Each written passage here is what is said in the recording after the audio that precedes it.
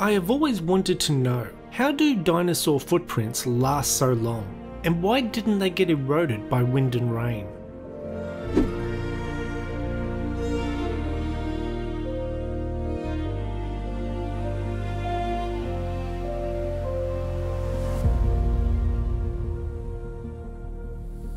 Millions of years ago, dinosaurs left their tracks in sediment, typically wet soil, part of a shoreline, a mudflat, or even the bottom of a shallow sea. As the area dried, the tracks hardened. Eventually, another layer of sediment filled the prints, protecting them from erosion or damage. Very heavy dinosaurs could also leave underprints, stepping so forcefully that they compressed deeper layers of soil, essentially leaving their tracks protected underground. However, burial alone does not ensure long-term preservation of tracks. Tracks are best preserved after the sediments they are in become hardened. This is called lithification, and it can occur through compaction of the sediments and/or when sedimentary grains are bound together with mineral cement.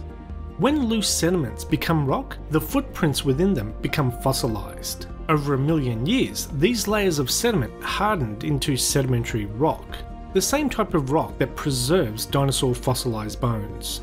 Then, over another long time span, erosion, weathering, and geological forces gradually revealed the buried tracks.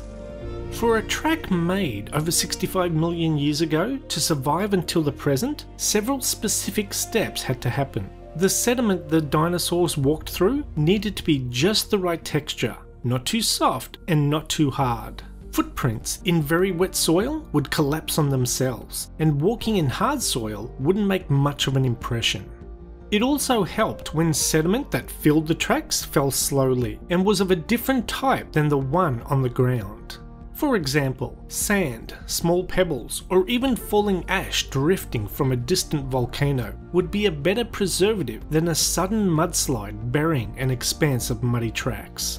And of course, geological events must have combined in such a way to make the tracks visible today. Dinosaur tracks have been found on every continent of the world, except Antarctica, but they're still comparatively rare. In early 2017, scientists in Western Australia discovered the world's largest dinosaur footprints, measuring 1.7 metres long, or about the size of an average man. The team believes the footprints belong to the largest member of the sauropods, a group of dinosaurs with long necks and tails, which also include the well-known Brontosaurus. Anyway, that's the end of this video. Thanks for watching, and we'll see you next time. Bye bye.